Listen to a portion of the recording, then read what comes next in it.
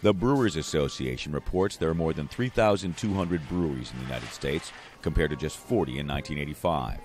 Craft breweries, which produce less than 6 million barrels a year, make up most of this increase. And while U.S. beer consumption overall fell by about 2% in 2013, craft beer consumption rose by more than 17%. Brewers Association Federal Affairs Manager Katie Marisick attributes that growth to drinkers seeking beer with a more distinctive flavor. It's really kind of similar to if you're looking at coffee or bread. People want authenticity, they want flavor, and they want diversity, and that's what we're seeing in the beer market as well. The beer drinkers are really, really demanding a more diverse and authentic beer. America's largest breweries try to appeal to a wide audience using light beers with mild flavor. Craft beers, on the other hand, lean toward bold flavors and higher alcohol content.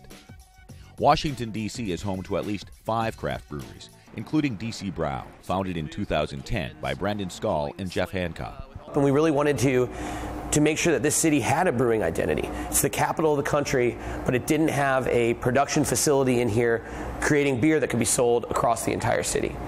We just saw that as a major opportunity. D.C. Brow now shares the Washington market with 4 other breweries, but Skall does not view them as competitors, but rather as what he calls a collective force against the large macro brewers. Let's educate people as to why they should be drinking craft beer, how craft beer can improve the quality of their drinking life. And usually once we do that, we find that people sort of stick with the craft beer. So it's a collective win for all of us when we're able to pull somebody away from that big beer mentality. Brewing giant Anheuser-Busch InBev has been running ads poking fun at the exotic flavors of craft beers and drinkers who examine their beer as much as they drink it. D.C. Brow brewmaster Jeff Hancock thinks that ad will do nothing to win over craft beer drinkers. And I think, the big Buds and Millers are getting a little scared because they used to having at least 85-90% of the total market share. In previous years, even more than that. But craft beer is coming up on, hopefully 20% market share by 2020.